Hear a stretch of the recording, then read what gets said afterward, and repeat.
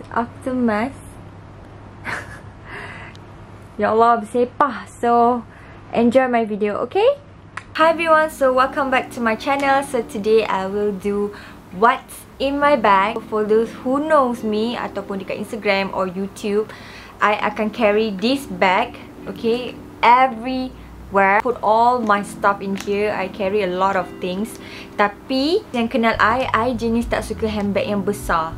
You know, yang macam buckle bag, sebab my body kecil tau. So bila I carry huge bag, dia akan nampak macam I kecil, makin kecil, faham tak? I obsessed with medium bag macam ni je, small bag. So I boleh carry all my stuff in one bag yang macam ni. So bila I bawa tu, it's easy, okay? This small. I'm gonna show you what's in my bag. Okay, basically here, every time I carry, I akan bawa my phone, okay, my phone, and then card holder. I jenis bawa bag kecil, so I need some card holder je. So I tak ada purse. By the way, I jenis yang cashless. Orang yang kenal I memang cashless. I tak suka bawa cash. Ada pun dalam RM10 macam tu lah kat sini. So my cards, IC, card bank and everything. Sebab mostly I akan guna QR Pay je kalau I nak beli barang. So yeah, this is my card holder. And then mask. Okay, mask yang sangat wajib untuk kita pakai sekarang ni kan. Ini 𝗗𝗀𝘀𝗰𝘂 mask. Okay, siapa yang nak beli 𝗗𝗀𝘀𝘀𝗰 mask ni, I akan drop the link below in my description box. Ada 10% off. So siapa nak, korang boleh beli. Okay, head loop punya mask. Alright, next, my perfume.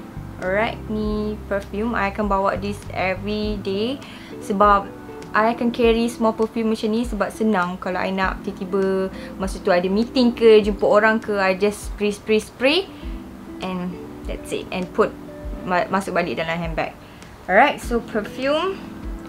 And then charger. Wajib sebab nak bekerja yang perlukan phone every day. I mean every hours I perlukan phone. Bila bateri mati tu macam hidup I akan mati lah. So I need charger everywhere.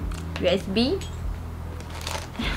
And then I have a lot of receipt here. I tak tahu kenapa, I memang penyimpan receipt. Bukan apa tau, I jenis malas nak buang. So I carry receipt.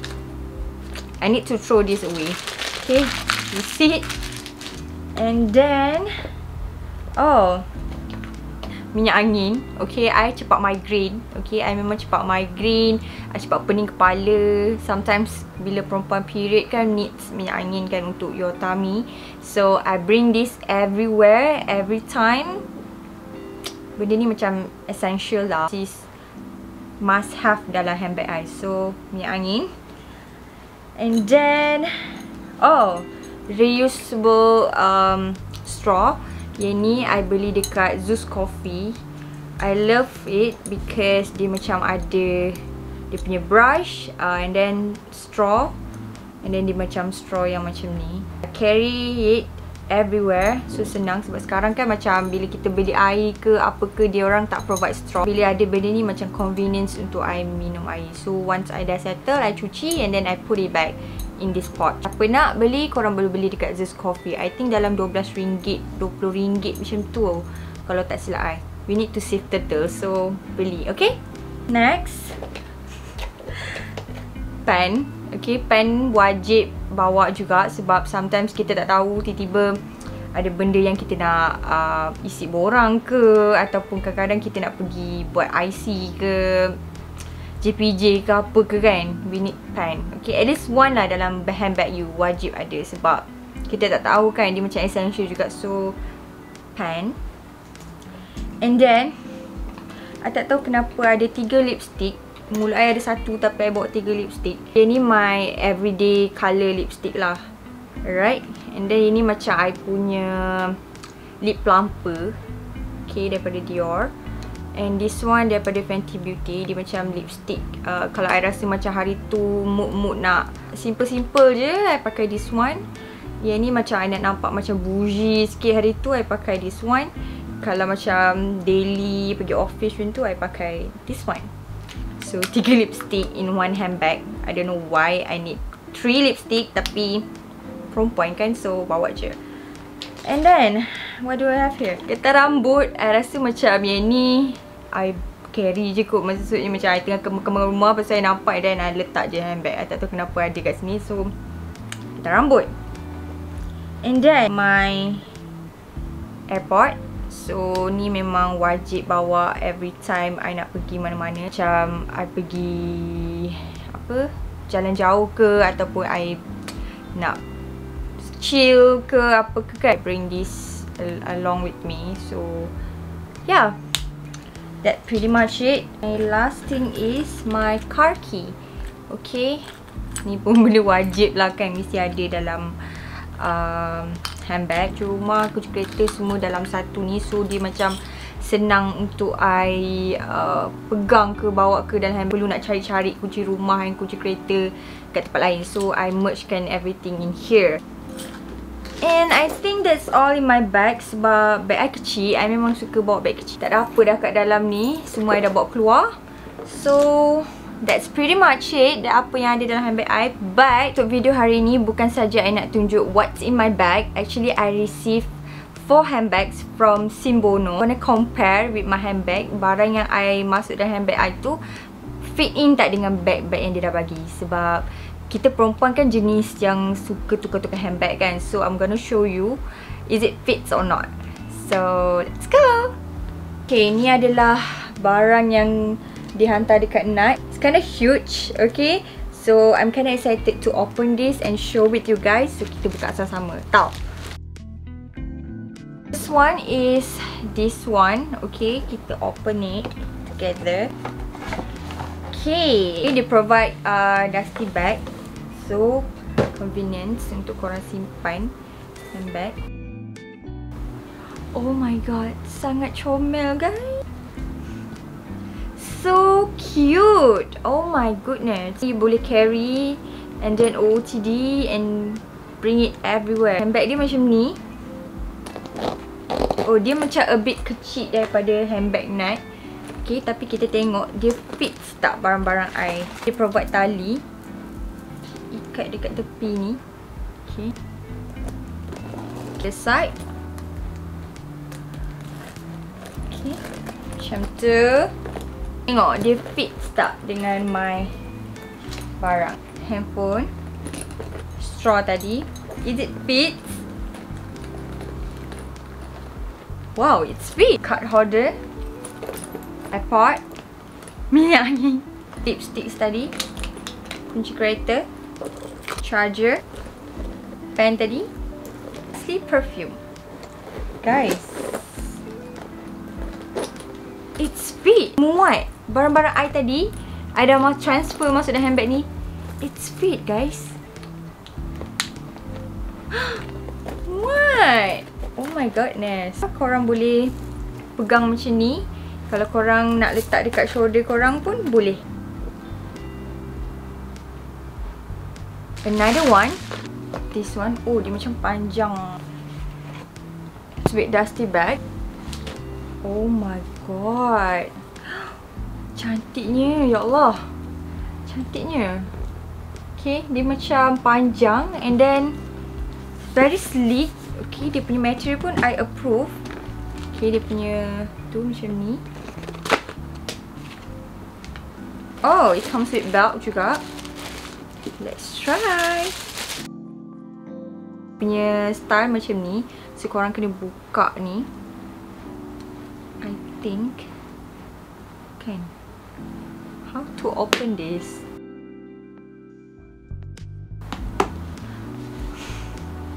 Oh my god, I'm so stupid. Okay, korang tak perlu nak buka benda tu. Korang just macam buka ni je. Okay, so masukkan dia. Tada! Another side, masukkan.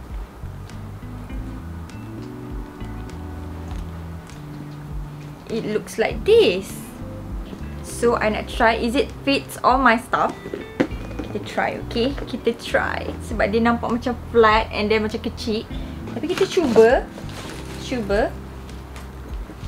Phone, card holder, 3 lipsticks, my iPod, reusable straw, charger, perfume, minyak angin tadi, car keys. Guys, it fits all. It fits all. The same like a previous handbag. Masuk everything inside here. Guys, nampak kecil tapi dia besar actually. Love. I can share the link in my description box below. So korang kalau nak, korang boleh beli. Okay, sangat cantik. Punya colour, I suka. Okay, go buy. Next handbag.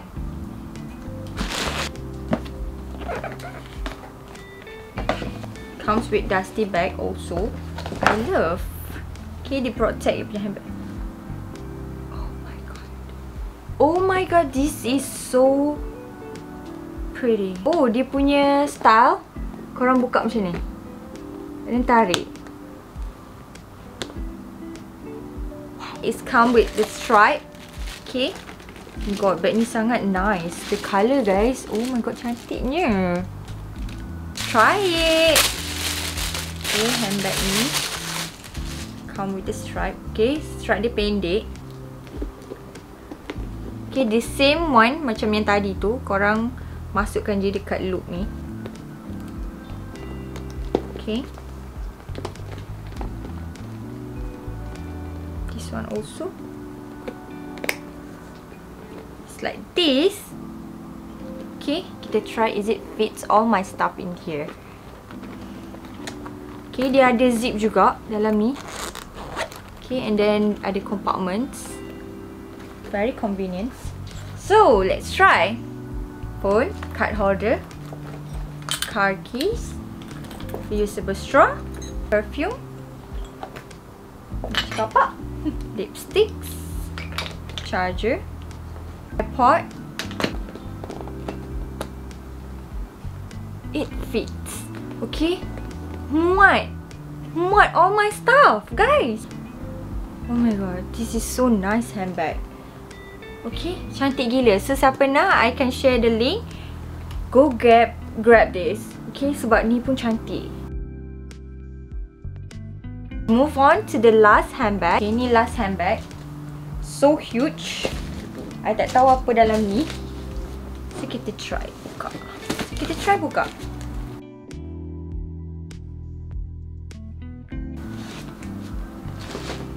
Comes with the dusty bag.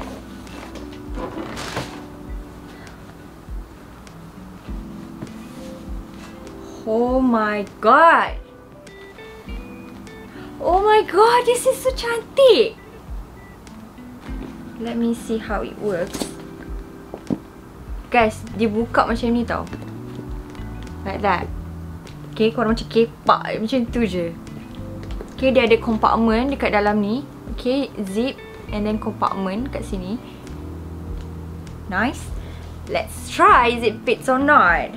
Okay, this one, hold, card holder, perfume, iPod, lipsticks, car key, nak cakap apa? Straw, charger. It still fits. All my stuff tadi muat dalam handbag ni. I tak pernah ada macam fashion handbag macam ni, tapi this one I terkejut sebab dia cantik sangat and black. Okay, material dia macam leather macam tu. I love it guys. I super love this. Okay guys, that's all. So I'm happy sebab it fits all my stuff. All dekat dalam handbag ni. Termasuk yang kecil tu pun muat. So I'm super happy. Sebab barang I quite banyak juga. Tapi dia fits dengan semua handbag ni tadi. So thank you for watching. I hope you guys like this video. So for those yang nak beli handbag yang I receive ni, korang boleh beli. Tekan je link dekat bawah. So for today, thank you for watching. See you guys for the next video. Jangan lupa like, comment, share and subscribe. Bye!